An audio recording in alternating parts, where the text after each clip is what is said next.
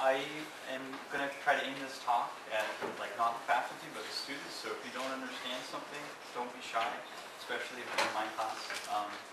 Just let me know if something's not clear.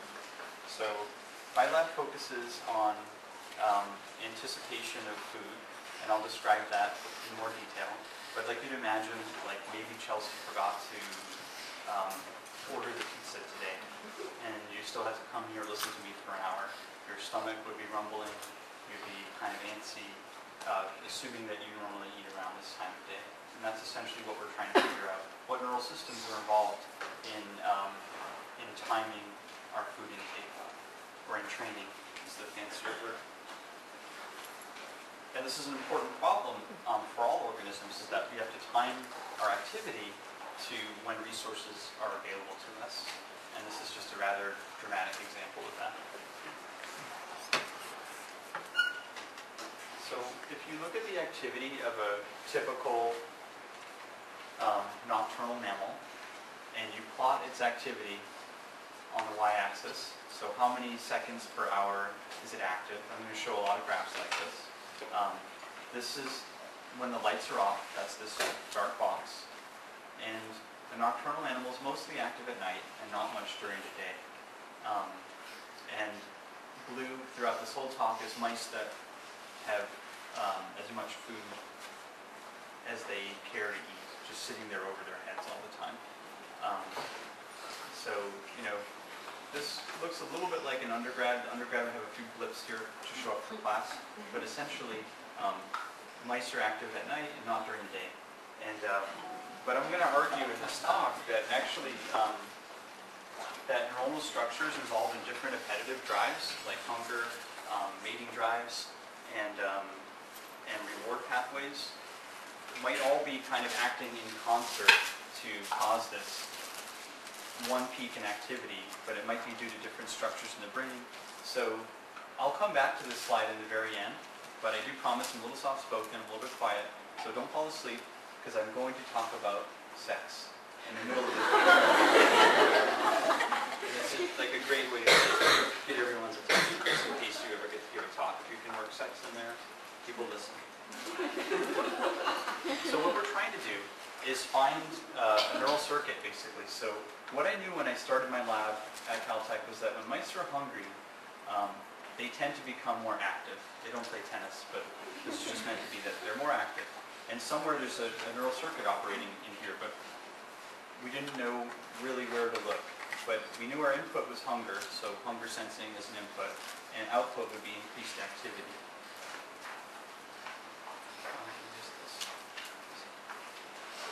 So the question I'm trying to ask is there a hunger clock in the brain?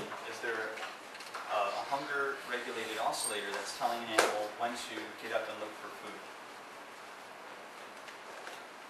And I just want to walk through maybe the very first experiment I did when I got my lab.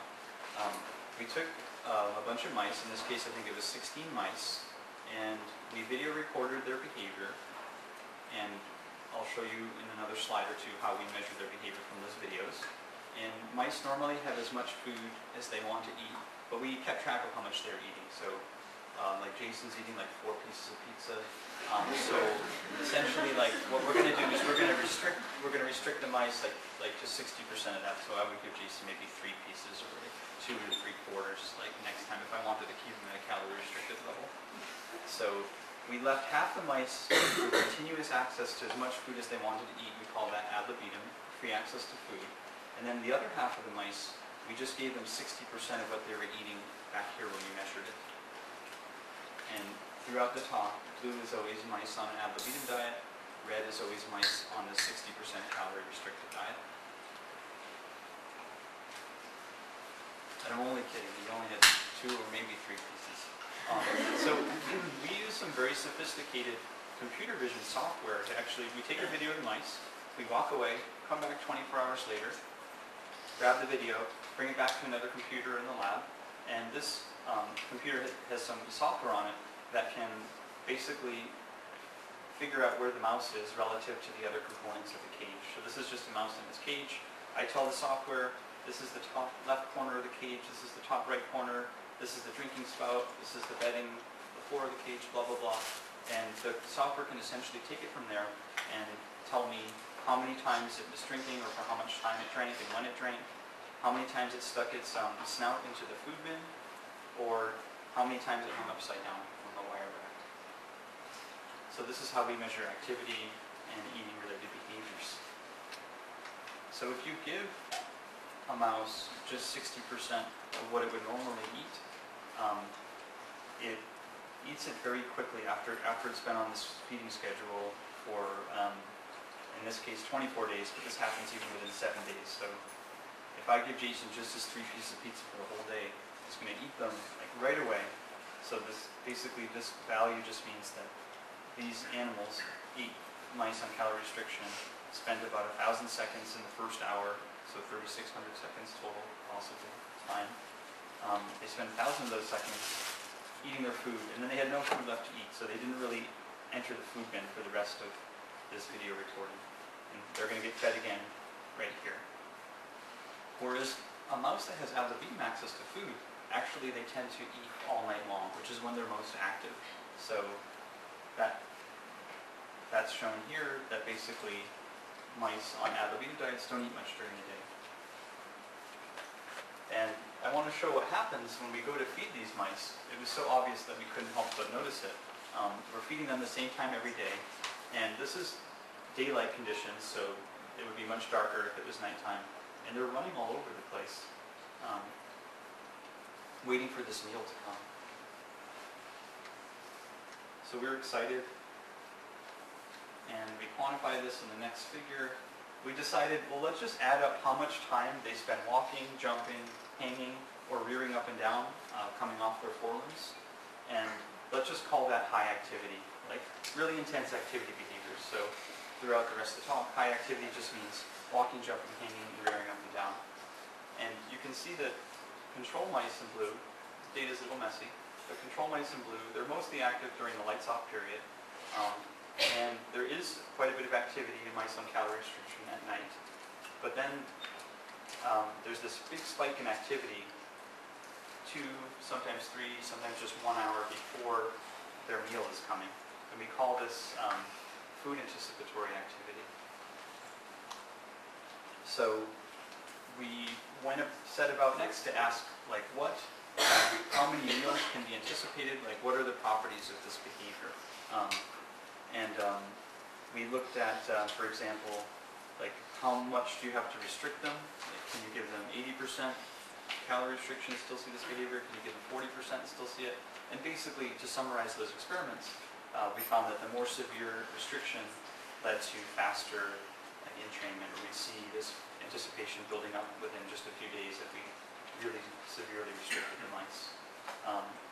And I'm going to go through some other intervals that we tried, and I'll show you the data, but I'll probably go through it rather fast. We've basically been able to get mice to respond to very short intervals of feeding as well. So this food clock, we think, operates over like a very broad dynamic range. So the technician I know, she started feeding mice on 12-hour intervals, and we found that if you give a 30% meal here and a 30% meal here, so you're still keeping 60% CR constant throughout the day, we saw that mice could anticipate 2 meals. Indeed, they could also anticipate 3 meals spaced 8 hours apart. Now each meal is 20% of what they would normally want to eat. And we've gone on, and we've even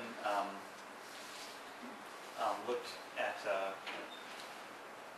like as far as 30-minute intervals. And I'm going to show you this population of mice, but it's kind of messy, so I'm going to just look at one animal. And we're feeding it over a 3-hour period, but every 30 minutes. We found that even on this short time scale, these mice could anticipate or show a big burst of activity, like they finish eating, so okay, yellow arrow, food, it's kind of active, and then it gets a feeding event, activity goes down to 0, it's basically just eating. And then it finishes its food, and it's like, oh, I want more food, and it's just activity just shoots right up again. And that happens for each of these 6 feedings, and even, I think this is quite interesting, there was no feeding event here, but it still knew to like, it ramped its activity up and then it went right back down again. Like suggesting that there's an oscillatory mechanism in the brain telling it to become active, and it's entrained to this 30-minute feeding rhythm. So I was really happy at this point. I was like, I've got this really robust behavior, and it's pretty easy to measure it, and no one really cares about this, I don't think, so I've got my space and my intellectual freedom, I've got all the time in the world, yeah, it was feeling pretty good. But then, then I found the right terms to put in the answer. So this is my kind of lesson to you. I hope you can learn from my mistake. It's just casting a wider net in terms of your searching PubMed for what other people have done. So I've been using this term food anticipatory activity, which I found out by accident. This has been described 40, 30 years ago. So there's been essentially a 30 or 40 year search for the neural substrate of this behavior, and no one really has found the brain area that controls it. So I was like, okay, at least no one knows the brain area controls this, but this is kind of scary. 30 years of people looking for this brain area. Well, anyway, I'll show you a little data that I think it's not conclusive by any stretch, but that is suggestive at least that we are maybe a part of the circuit that controls this behavior. So there is a food entrained oscillator that's capable of redistributing activity. That's not a new result. I thought it was, but I was wrong. And this is a new result, though, that the food entrained oscillator can operate on non-circadian intervals. And that's more than just because a lot of people that study this behavior are circadian biologists, and they were coming at it from a different angle and different perspective. And we tried some experiments that they hadn't tried before. So I promised you sex, I'll give you sex, of mouse sex. So we actually, during this time, we were also asking, is this anticipatory activity, is it specific for feeding or these extreme hunger conditions? So we were kind of thinking, what else do mice, what else do they like, what else do they want to do? So one experiment that we tried was we took singly housed males and we gave them access to a different female mouse for an hour every day at the same time, similar to delivering food at the same time every day. And we looked at activity patterns that resulted from this. Are people too young to know George Michael in this crowd? I Want Your Sex. That's a great song from the 80s. Probably were just being born around that time. So basically, we looked at them every week. We wish we could have looked at them more, but we just didn't have the throughput or the capacity to study many mice at once. And we noticed that, sometimes there were romantic interactions going, but quite often, actually, the interactions between the males and females were not leading to any population. Sometimes they were just ignoring each other. But despite that, we were surprised to see that if we looked, this is just looking in 2 hours before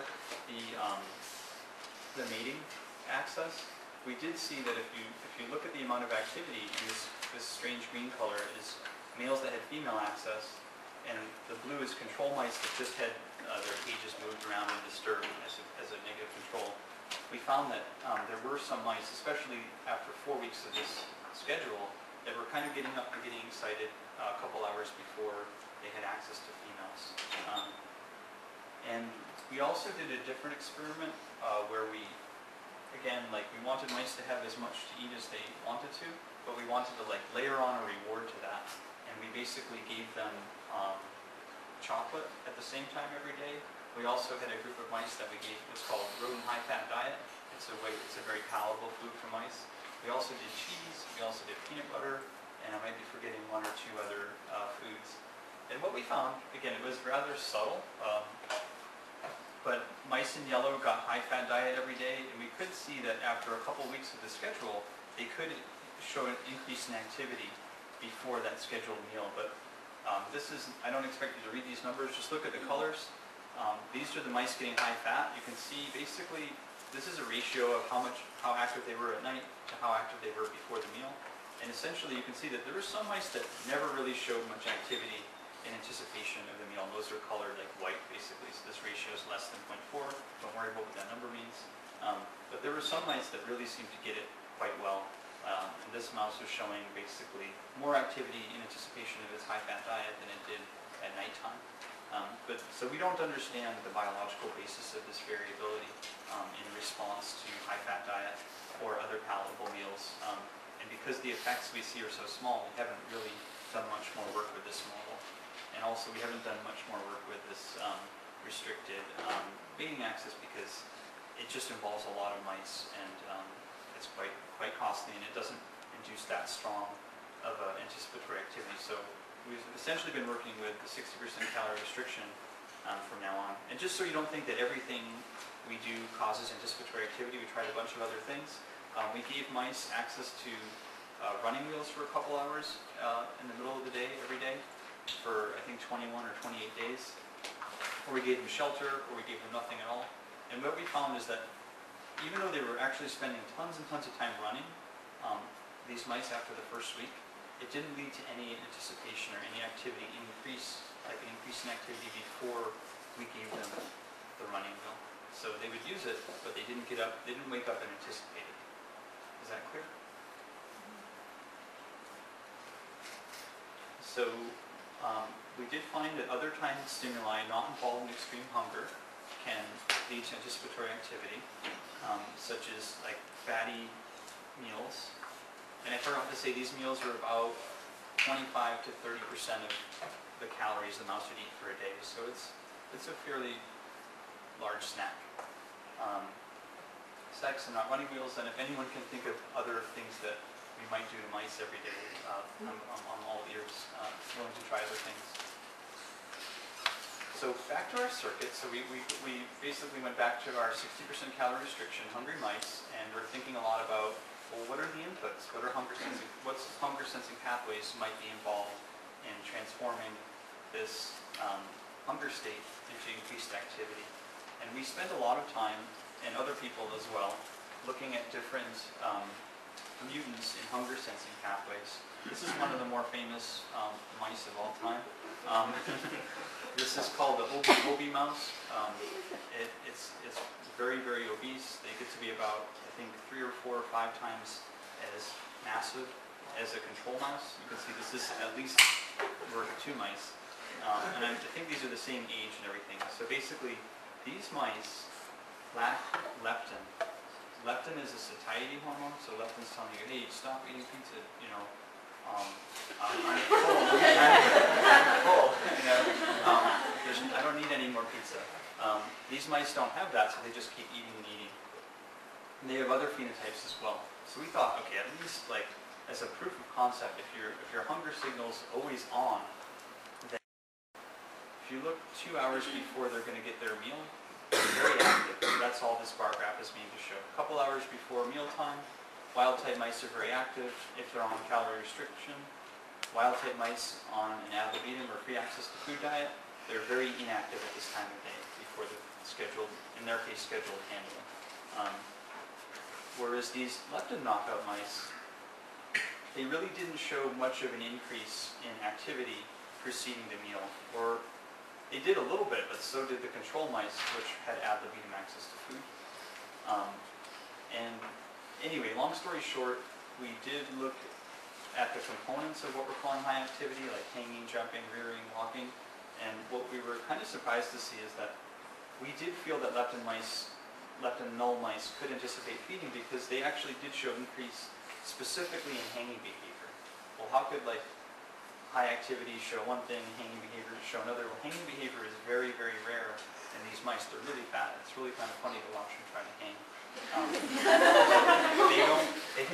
They don't really walk around much, but we thought that maybe they did know that food was coming. And the reason we were able to see that is because we weren't looking at activity as a composite, but we were looking at the pieces of different activity behaviors. So we were like, all right, you know, even these hunger sensing mice and all these other experiments that other labs are doing, we looked at about 5 other or 4 other knockouts in different hunger sensing pathways. We looked at orexin and gremlin knockouts, neuropeptide Y knockouts, and we were really surprised they all had normal food anticipation. So we kind of, I would say, kind of gave up or moved on from looking at the hunger sensing part of the circuit. And plus, there was like maybe 15 other labs that had looked or were actively looking at this end of the circuit. So we wanted to get a little more closer to the activity regulation, or maybe the rewarding aspects of food.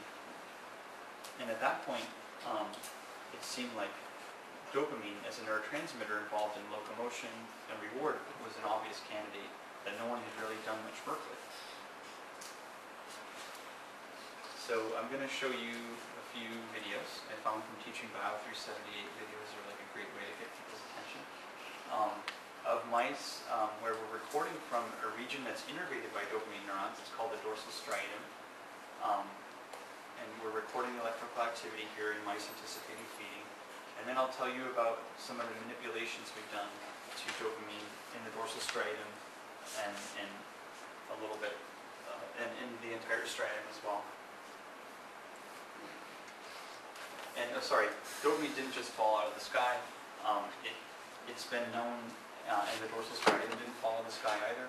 It's been known that this part of the brain is involved in timing mechanisms, typically on very short scales, those seconds to minutes, but also that it's very important in ritualistic and habitual behaviors. And feeding certainly seems to fall under that category. Interestingly, in a lot of obese humans, the dorsal striatum is overly active in response to different feeding stimuli. This is known from functional magnetic resonance imaging studies. And the other thing that was kind of caught our eye was that there's a lot of circadian genes that are rhythmically expressed. So if you look at different times of day, their expression is going up and down in the dorsal striatum.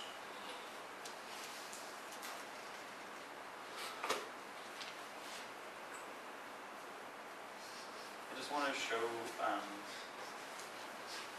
so this is the olfactory bulb of a mouse. This is its cortex. And then under that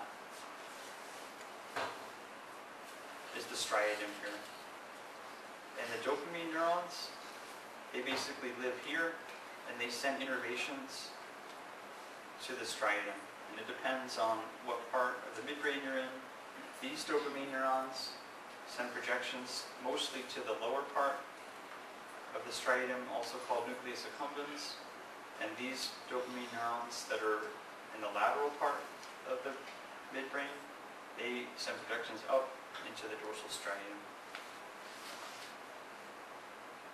And if you want to know how to use this tool, it's really fun. You can ask anyone who's taken Bio 378. What do we already put it?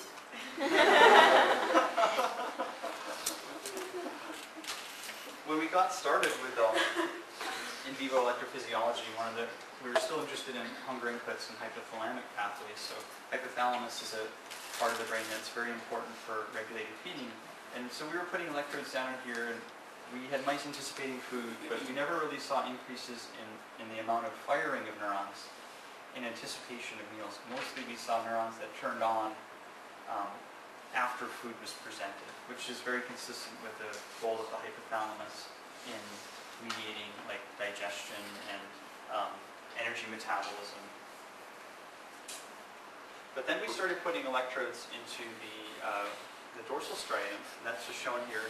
So we use tungsten microwires, very thin wires, and we thread them through a cannula, and we stick that cannula through a hole we make in the skull, and then we glue that all together onto the skull, and then we're left with some wires in the mouse's brain. And I'll show you a picture of a mouse that has a probe implanted into its brain.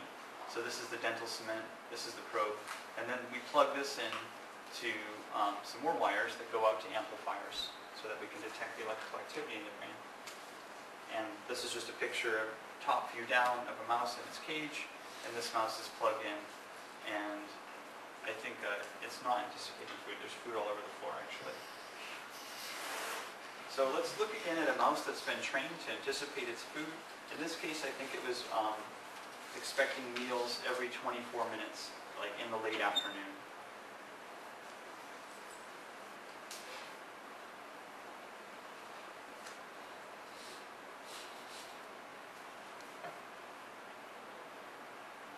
Just bear with me, this is a little slow. And it did work just 30 minutes ago.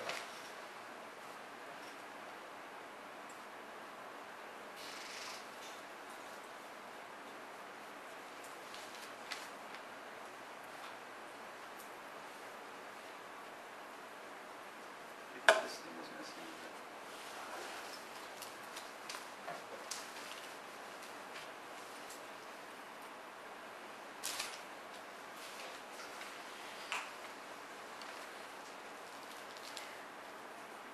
Oh, you don't want to see me cry. These are my favorite part.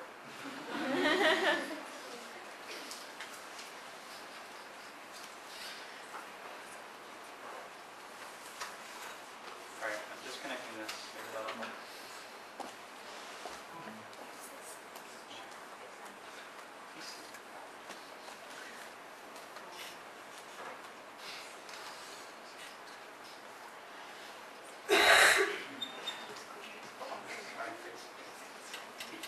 Okay.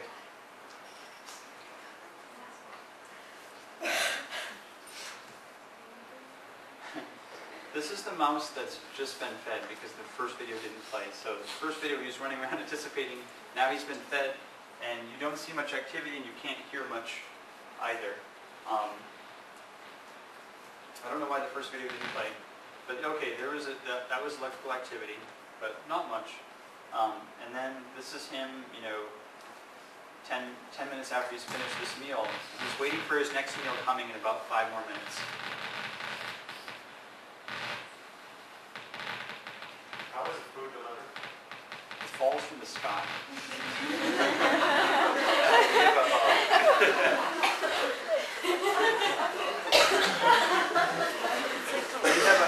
This is, sorry, from the mouse's perspective, it falls from the sky. We have a feeder that's hooked up to a timer, and it just advances at intervals that we predetermine. So in this case, it was 24-minute intervals. We've later switched to 30-minute intervals. But they actually go to the spot where the food falls out of the sky, and they like hang out there, like waiting. And they run around too. They do both like this big burst of activity, but then they kind of go hang out, look for the food, and then it does take them a little while to figure out. And then they usually take the food back to their nest and eat their nest. Anyway, we're still doing a lot of analysis of these types of videos because we're in a locomotor region, and we want to make sure we're not just recording for neurons that are initiating motor movements or participating in locomotor control. We don't think that's what's happening, but we actually have a lot of work cut out, like work ahead of us to show that that's not the case, or maybe it will be the case. So we're excited, at least we put our electrodes in this part of the brain, we see increases in firing before food's delivered. So this is great, but it doesn't prove really that this region is causing food anticipation. It's just a correlation between firing and this brain region and feeding. So again, here's a coronal section of the mouse brain, so cut this way. This striatum is stained very nicely with an enzyme called, with an antibody against an enzyme called tyrosine hydroxylase. It's a great marker of dopamine neurons. And we think that this part of the brain is an important part of the ability to anticipate food. So we need to manipulate the dopamine system.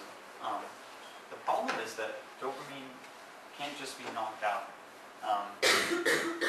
It's expressed, dopamine neurons live in a bunch of different parts of the brain, and you can deplete them, but you can't completely eliminate them and have a mouse or a rat actually survive. So I knew of some work by a professor at the University of Washington, and they'd come up with a really nice genetic model where they could essentially only express dopamine in certain parts of the brain, and they used a genetic trick to do that, and I don't necessarily want to go into that, but I'm happy if you want to ask me about that, I'll tell you what they did.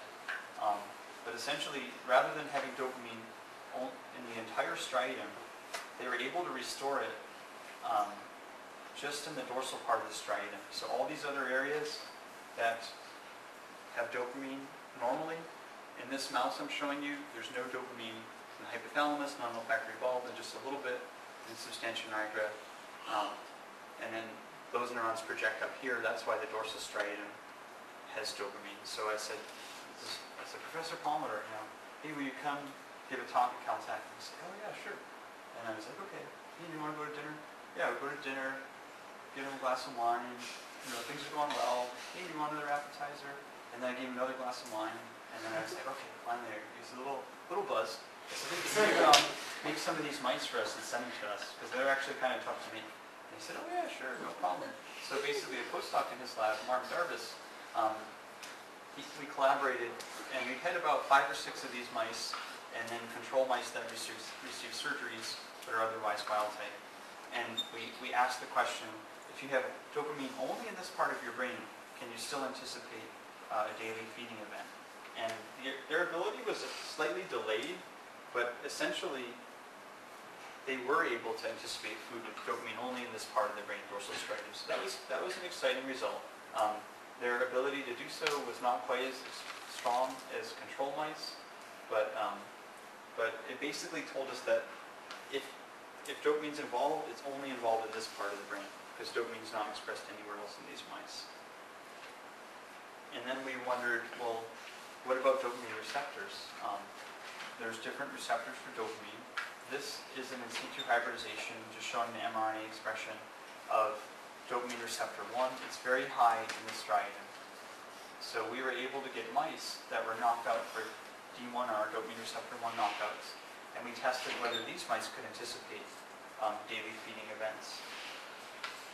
And what we were quite excited to find is that in mice lacking D1R, shown in red, so this is maybe a little confusing. So blue in this case, it's wild-type mice on calorie restriction. So I don't have ad libitum controls to show you.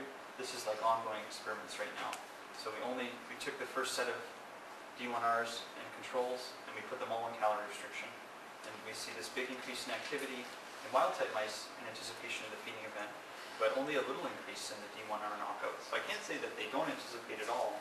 There are a few mice that show increase in activity, and most really show no increase in activity. So this is after 21 days, and 28 days is usually the last day we do the experiment. Again, we still saw that the D1R mice were really impaired in their ability to anticipate feeding. We also looked at another dopamine receptor mutant mouse, D2R, and we found that the D2Rs really had good food anticipation. So now we think, okay, at least like half the neurons in the striatum express D1R, half of them express D2R. We don't have to worry about the ones that express D2R because we know that they're not required for food anticipation. So now we're more excited to look at D1R expressing neurons. But to try to nail this down even further, we wanted to confirm these results. And what we tried to do was to deplete dopamine in the dorsal striatum. So leave dopamine everywhere else in the brain, but take it away only in the dorsal striatum. So this is basically, I injected a toxin on this side of the brain. You can see a little damage from the needle there. So I injected a toxin that specifically kills dopamine neurons. It doesn't really bother any other neurons. And you can see the tyrosine hydroxylase staining is gone in this area where I injected the toxin. On the opposite side of the brain, where I didn't inject any toxin, there's very robust staining in the dorsal striatum. So what we spent most of the summer doing was trying to create mice with bilateral lesions of dopamine neurons in the dorsal striatum. And we wanted to see if their ability to anticipate food was impaired. And I don't have that data to show you. We were not very good at making bilateral lesions. We often got results where one side was quite nicely lesioned, but the other, we maybe were a little bit too wide and we got the lateral part but not the medial part of the striatum. But from looking at enough of these mice that had decent bilateral lesions, we also saw that their ability to anticipate mealtime was impaired. It wasn't gone, but it was impaired. So it's sort of consistent with what we were thinking. So yeah, everything was, was going really well. Dopamine, dorsal striatum. But then, I was reading more papers about dopamine, and I found another mouse model to test. Okay, this mouse model is mutant in a transcription factor called PITX3. And what's special about this mouse is basically that it's a natural model of a dopamine depletion in the dorsal striatum. So this is a control mouse. It's a litter mate of a PIX3 knockout. This is TH staining in the striatum. Lots of striatal dopamine. This is TH staining in a PIX3 knockout. It's basically, the dorsal striatum is basically depleted almost completely of dopaminergic innervation. But, and I don't have the data to show you because I forgot it, these mice are really good at anticipating their daily meal time. So that was kind of awkward. And then my collaborator, who I mentioned before, Mark, he said, hey, I've got these other mice that basically lack dopamine throughout the striatum. Why don't you test those? I was like, I didn't know about the PIX3 result yet, so I was like, yeah, bring them on. I'm really confident in these results. So we also got mice, and Martin quantitated how much dopamine was in the dorsal and ventral striatum. You can see there's basically nothing left, or maybe like a 40-fold reduction in dopamine throughout the striatum in these animals. And this is some staining I did. I kind of overexposed the stain. I just wanted to show you. This is another piece of the tissue that's not, it's down here somewhere. So the staining should be really dark brown. But basically, there's no dopamine stain that I can detect in the striatum. But again, these mice were quite good at anticipating their daily meal. So, we've been scratching our heads a little bit about this. So what I've shown you, or I hope I've convinced you of, is that dopamine is required only in the dorsal striatum to permit food dissipation. That the dopamine receptor 1, but not receptor 2, is also necessary for food dissipation. And that lesioning, I didn't show you the data, but trust me, lesioning diminishes the ability to dissipate food. But on the other hand, in 2 other models of dopamine depletion, we see no impairments in food anticipation. So that's sort of where we're at, like today, right now. And as I was driving over, I thought, oh, okay, I'm just going to invoke compensatory mechanisms and cover up like points 4 and 5. So, classic trick of anyone doing genetic research, so I'm going to use it too. So basically, compensatory mechanisms mean like, oh, well, you delete PIX3 early on and something else happens in these animals, and they rewire their striatum and they can dissipate food.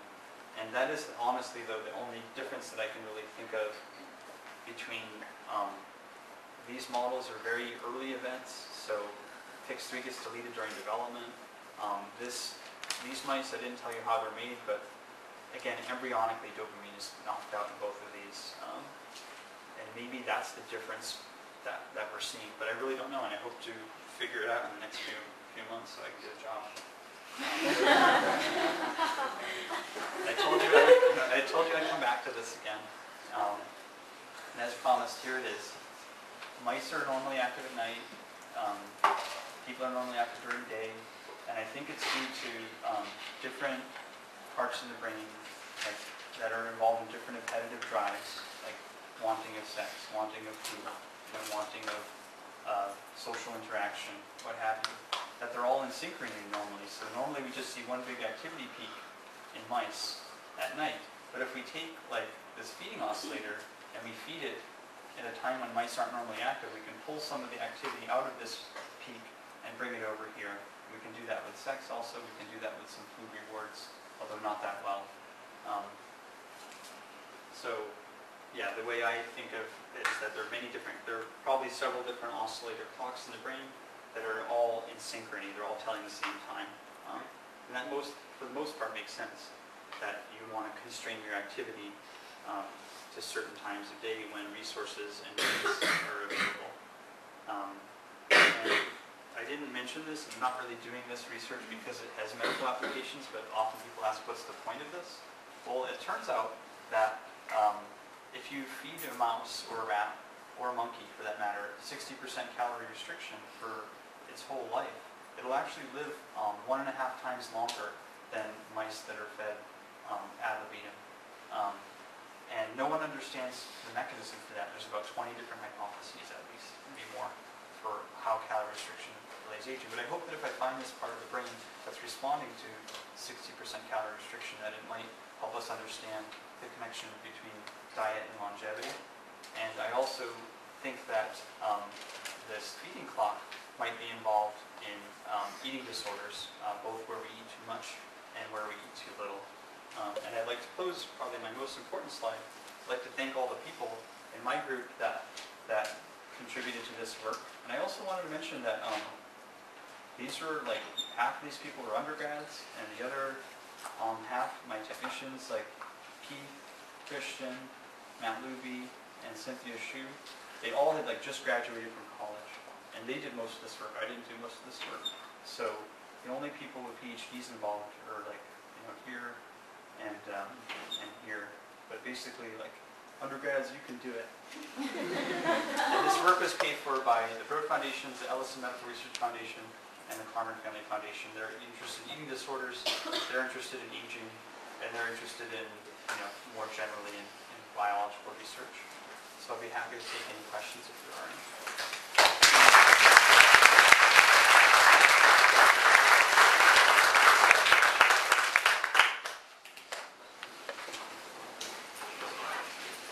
Have you tried irregular schedules? We have not tried irregular feeding schedules, but other people have, and they don't lead to any clear distribution of activity.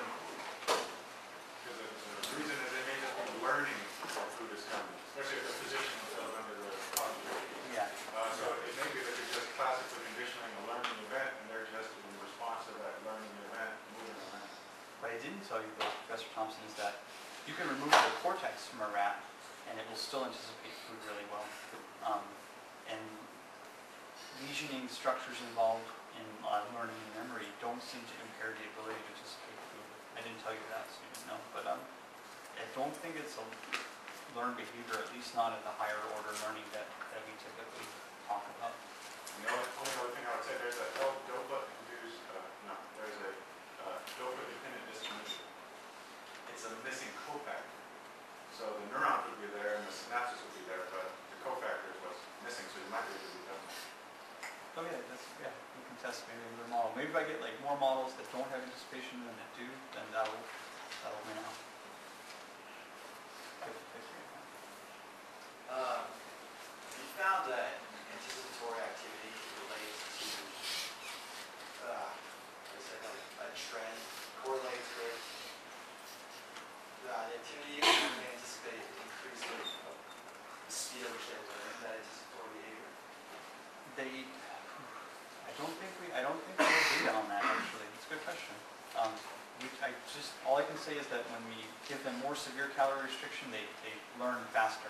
So they change their activity distribution within just a few days, as opposed to like maybe it takes them a week to get the synchronized activity before the daily feeding. If it's 60%, but they'll do it in like 3 days if it's like 40%. So how different are these pathways than, say, the ones with addiction, like needed cocaine or something? Would it be a totally different mechanism or? Yeah, I think another great question, like that we kind of wanted to try, like giving mouse drugs, giving them cocaine at the same time every day, and seeing if that leads to anticipation. But just didn't want to go through the hassle of getting approval to do it. So as far as I know, that hasn't been done, and it's just a good experiment to try. Is the thinking here that these are tonic level changes in release of dopamine happen, or are we talking about something more sophisticated? No, probably less sophisticated. I'm just happy with dopamine. Yeah. Whether it's tonic or phasic, I'm not really sure. But there are, I guess, some tools, mouse genetic tools, where we'd be able to address that. We've just started to think about trying that, different NMDA receptor knockouts in this area. But yes, all new, very new results in the last couple of weeks, actually. So those pigs mouse, they still have the anticipatory behavior for food. Have you tried the other? Actually, yeah, that's a great idea. We have not tried like palatable meals or mating behavior in these mice as well. That might be a nice way to dissociate the different clocks. Because it could be that the sex oscillator is the same as the food oscillator. We don't know. I'd love to be able to dissociate them. We are testing the D1R knockout, which has impaired food anticipation. It also does not anticipate palatable meals. We've only looked at a couple mice though, but we haven't done the mating time in the week. You already had this in your data, but is there any like, prolonged anticipatory effect for mice who were deprived or had the deprived diet for a long time and then were returned to enough ad libitum? I didn't show any data on that actually, but basically if you take a mouse that's entrained to a certain feeding schedule, calorie restricted feeding schedule, and you give it a bunch of food, it completely shuts off this activity pattern and they just go right back to being active at night and not active during the day. So it turns off very fast. We have done the opposite experiments where we entrain a mouse to a feeding schedule and then we just stop feeding it. And in that case, the activity does persist for a couple cycles. We can't really go too far with that because we don't want the animals to starve to death. Were all the females shafted in heat? They were not. And that would be a much better way to do the experiment. We did. One of our colleagues in Canada, Ralph, he's doing the study in rats. He was much better about making sure the females are receptive to mate, which means they're in estrus, and he got better results than we did, and I think that's why. Or it's because it's rats, and rats are smarter than mice. Okay. Thanks. One more question? You tried water. We did try water restriction, but what we found is that when you water restrict mice, they also stop eating. Their chow is really dry and they need water to like solvate it. So we did see anticipation for water access, but we think it could be, we can't say it was really just for water, it could be due to like not having food. And we couldn't figure out another way to test that. That was a good question. Thanks a lot for all your questions and your